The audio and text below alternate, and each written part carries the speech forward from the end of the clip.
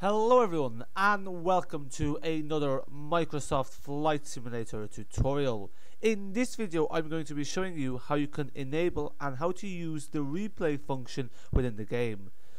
This does exist within the game, however it is not available by default and it is something you need to enable every time you relaunch the game, which is a bit annoying, but it is the way that it is. So basically what you need to do is you need to go into options and then general options and head over all the way down to the very bottom, experimental. Under experimental you will see replay tool. All you have to do is click on and then F11 to apply and save, or you can just click on it. One thing to note is that you need to do this every time you relaunch the game, because for some reason this turns off every time you close the game and then we'll launch it again in the future. Maybe it's just for me, it could be for other people, maybe some people have this issue, some don't, but if it's not there, just check. Most likely it's been turned off if you've closed the game. Okay, cool. So now I'm going to be showing you how to use this tool. So what we are going to do is we are going to basically just demonstrate this with a landing. So just going to put the time to daylight. We're going to select an aircraft. We'll put an Aer Lingus livery because, well, we'll head into Dublin. You know, the same old usual. Here we go. Actually, let's use the where is it? Sorry, let's use the real life. Let's use the Neo Aer Lingus livery because this is the Airbus A320neo. I'm going to set this as arrival, and they're going to land in here. Perfect. Basically, what we are going to be doing is we're going to show you how the replay tool works, essentially, with a demonstration of a landing. Because there's a few things to note about this, especially if you want to track the camera or not. Okay, cool. Alright, so here we are, ready to fly. So what you will notice is here now in your toolbar you have this function here. In order to start the replay, what you need to do is you need to start recording. So this is a sequence recording. So first of all, you need to, whenever you want to replay, you need to start with the sequence recording. So now we're going to close that off. Don't worry, it is still recording, as you can see here. We're going to, so that's the autopilot. We're going to go back to this view and we are going to basically land this aircraft quickly, and then I'll show you with the replay how you can change the camera views. So let's kind of fast forward this. We have our flaps set to full, landing gear down.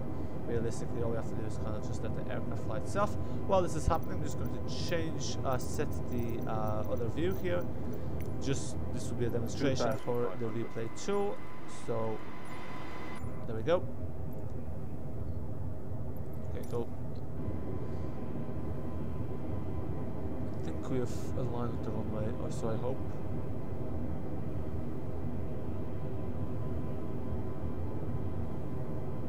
Okay, cool. Let's check our landing speed. So I know this may seem slightly irrelevant to the tutorial, but in order to show you this, I need to kind of demonstrate it with a recording, because what you might notice is that the sequence recording, so what we're recording at the moment, the sequence recording only records what you see on screen, so it doesn't actually allow you to change the camera views. It's basically as if you're using OBS or something like that to record. Now I feel like this is a bit too low. So you see, I think this will align us with the north one, right? Which for some reason is not in it. But listen, that's completely not relevant to this. As you can see here, our airspeed is dropping below our landing speed, so we're in the stall territory. Bring it back to 140. I think our stall speed was 115, if I was not mistaken. 104.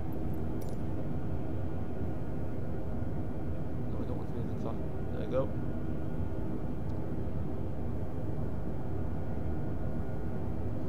We'll just slow this down now because now I think we're a bit too high. If you take a look there at the markings, yeah, but that's telling us we are too high. Basically, I'll show you now what the replay function. The great thing about this replay function is it's still working in the background, so as you can check here, you can see it here it's still in the background. You can, okay, perfect. Let's just focus on this landing quickly. But feel free to kind of fast forward this to the landing, and then you'll see exactly why we are doing this. We're exactly at 235 knots, which is the speed we want to be for landing. Not quite sure we are at the altitude that we want to be. but sure, that is fine. That's what the replay is there for, to tell us how bad this is, or maybe how good it is.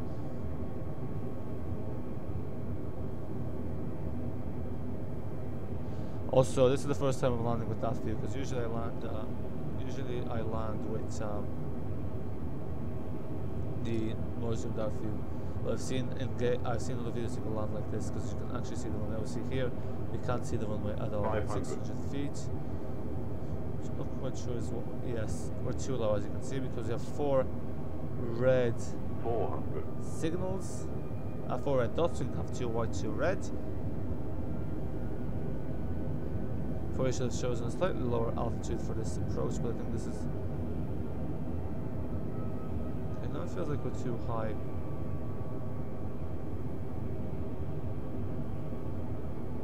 Oh my, that's not what I want to get me back to my seat. There we go. Okay, now we're too high, as you can see. 300. Watch the airspeed. We don't want to stall. 200. Now at the right altitude, but we're at the wrong 100. Okay, cool, perfect. 60, 50, 40, 30, 20. Retard.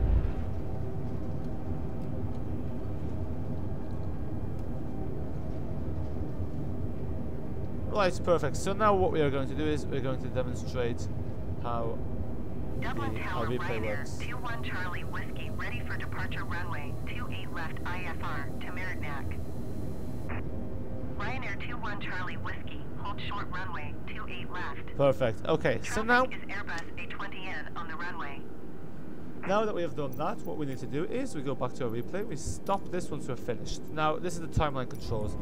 Basically, at the moment, we have a sequence recording, but we're not actually seeing what we recorded. So we need to click this here, camera track. Once we click the camera track, we can close these off, and now we can actually, no, so that's the other part. Now we can change the views, as you can see here. So now we can actually see our replay from whatever camera angle we want.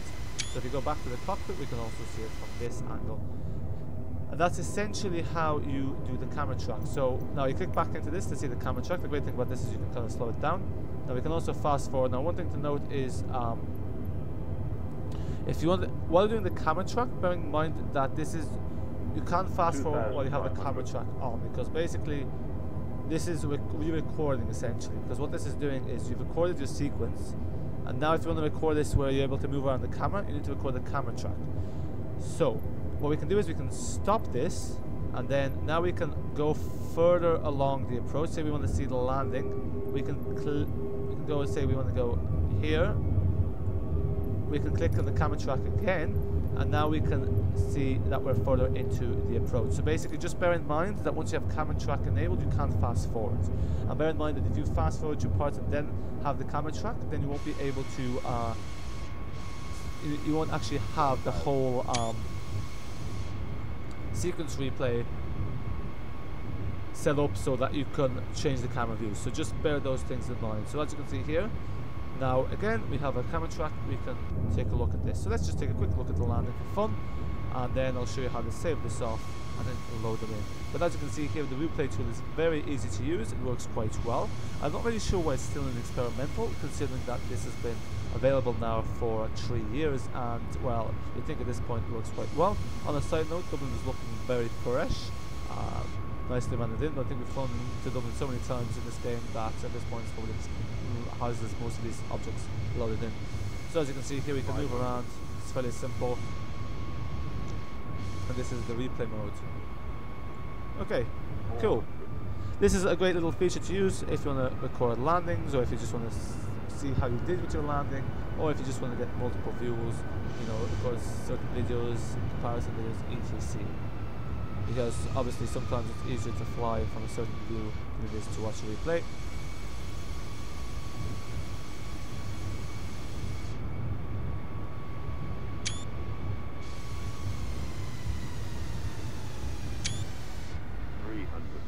And we can move this around freely as much as you like, and you can always rewind, stop the camera track. If you don't save the camera track, it won't, bear in mind that nothing will be saved.